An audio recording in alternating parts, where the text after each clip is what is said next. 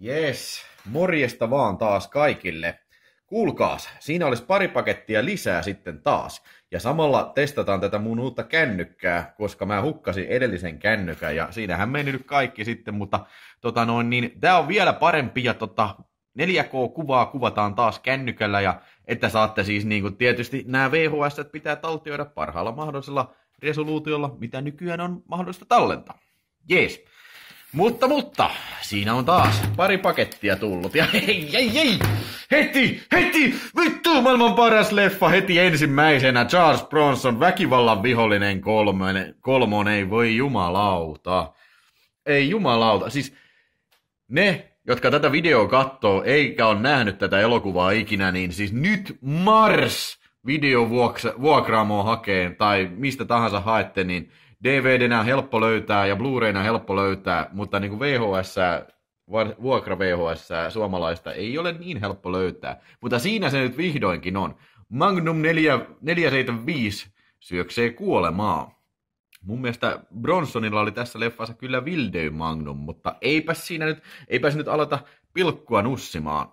K18 ja siis Showtimein hyvä julkaisu. Mun mielestä tää en ole ihan väärässä, niin tää on ihan unkutti tää Showtimein julkaisu tästä elokuvasta 3. Sitten kaikki muuthan on leikattu Suomessa VHS:llä.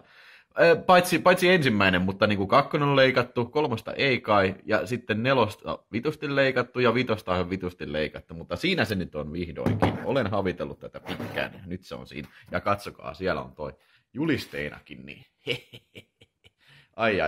Nyt multa puuttuu vielä Deathwish 1, niin sitten on kaikki Deathwishit VHS. Pakkohan ne olla VHS. Ja siis luonnollisesti kaikki Deathwishit on siis Blu-raynakin, mutta joo.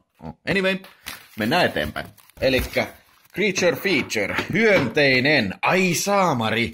Tästä muistuu hyviä muistoja mieleen. Tätähän niinku videovuokraamossa silloin bongailtiin, että oi vitsi, tää on tätä tämmöstä meikäläisen tykkäämää tieteiskauhua. Ja sitten tää kuva takakannessa, niin oi.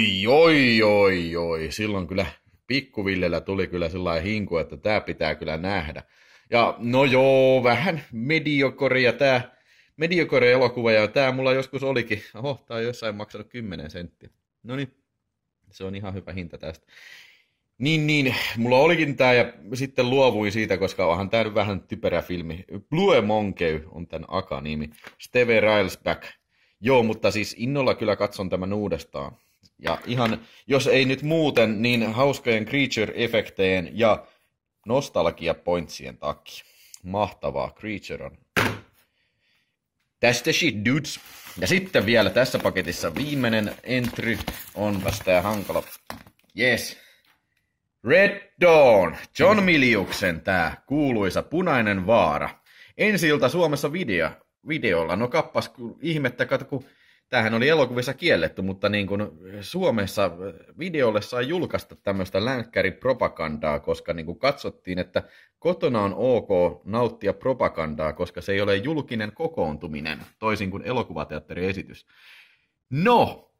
Tämähän on kyllä hyvä leffa, joskin tää on aina vähän jättänyt mut kylmäksi, koska niin kuin John Milius, niin olisi se nyt varmaan rankempaankin pystynyt, siis varsinkin Conan Barbaarin jälkeen, mutta niin kuin, siis, ja sitten kun ottaa huomioon, minkälainen punaniska mentaliteetti sillä äijällä on ollut, niin siis luulisi, että se olisi pistänyt oikein kunnolla niin kuin haisemaan tätä elokuvaa kuvatessaan, missä kuubalaiset sissit miehittää USA ja neukkujoukot miehittää kans USA.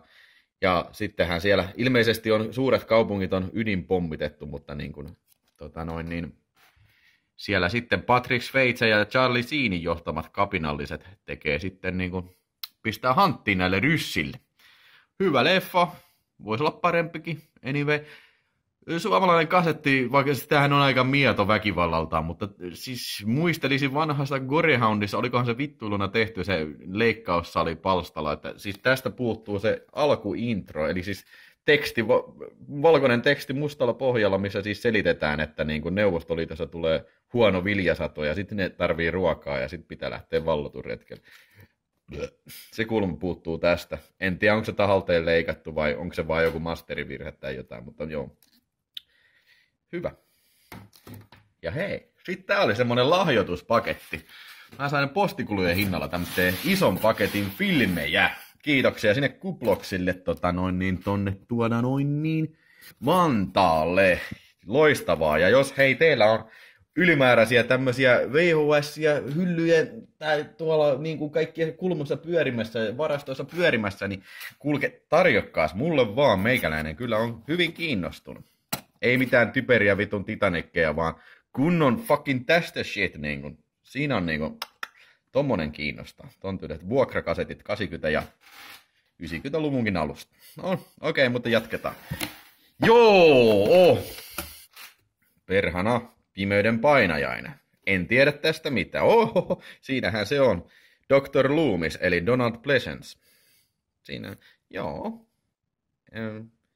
En tiedä, Michael Parkinson, tää on varmaan joku brittifilmi, ehkä, en tiedä.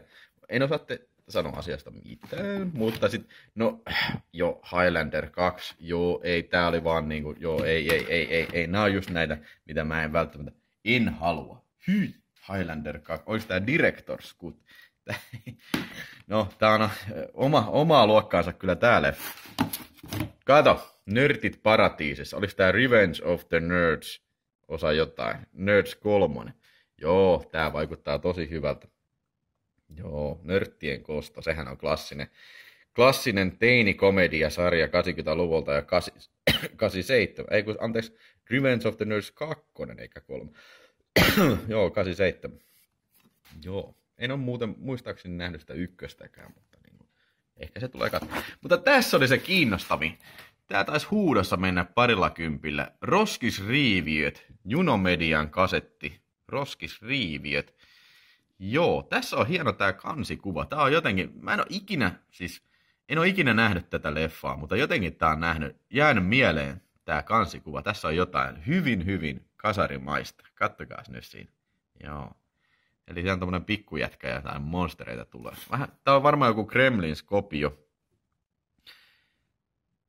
En tosiaan osaa sanoa siitä sen kummemmin. Garbage Pail Kids. Onkohan tää lastenleffa, saatana? No, sallittu on ainakin ikäraja.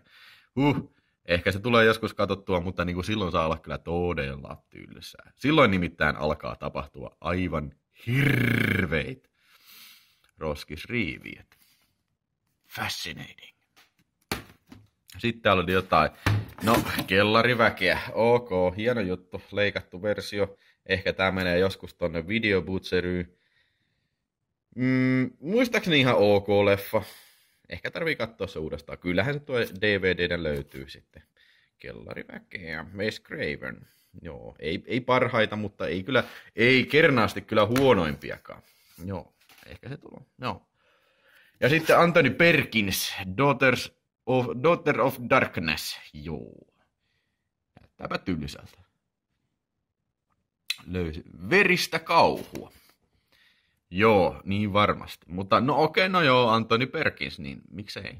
Sehän on aina kova dude. Joo. No hei.